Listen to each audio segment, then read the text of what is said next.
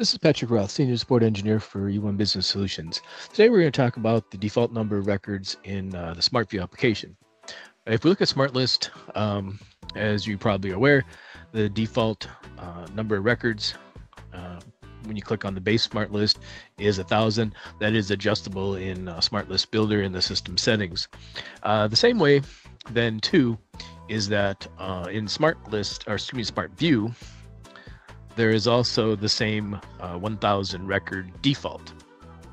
Now the box, just like in Dynamics GP SmartList, if we go to Tools, SmartList Maintenance, we can see that here's all the SmartView reports, and we can see that the max records has defaulted to 1,000 same way. So if I wanted to change any one of these, I can change it to whatever value I like, and that will be the new default. So it wouldn't affect the favorites because you can set the number of records on a favorite, but it would affect the main SmartView report. So if we would just press any of these.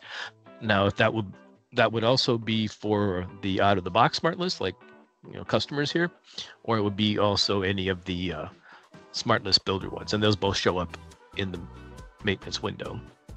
An exception to that, however, actually there's two exceptions. Exceptions to that are the age trial balance report. So we see the sales age trial balance report, and then of course there's the purchasing age trial balance report.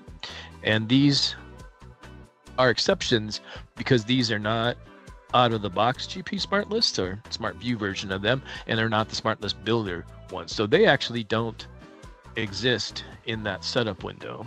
So if we look again real fast, we don't see age trial balance here whatsoever, or sales age trial balance. We don't see either of them. They're not in this list. So in that case, the default is going to be 1,000, and we can't override that in the SmartList maintenance window. But there is a trick to it, and we can make this work.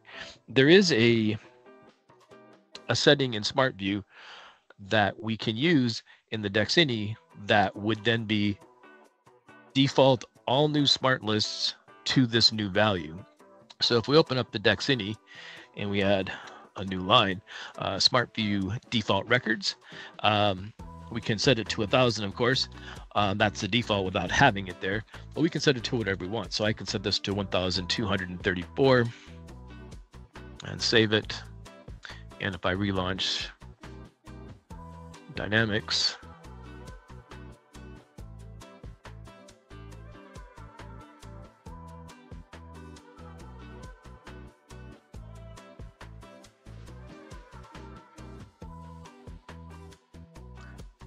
now there'll be no change here.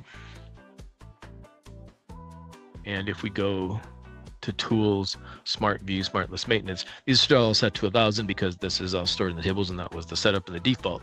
If I make a new SLB SmartList, it would get that 1, 2, 3, 4 value.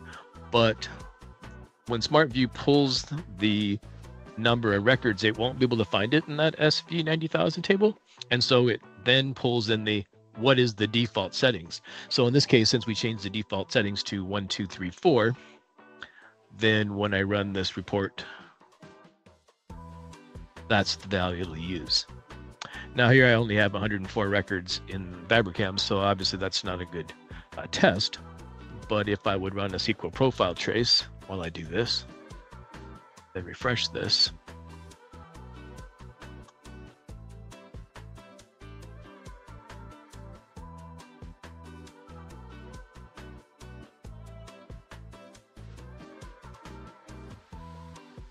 we can see it did indeed use select top 1, 2, 3, 4. So it did use the values I was looking for.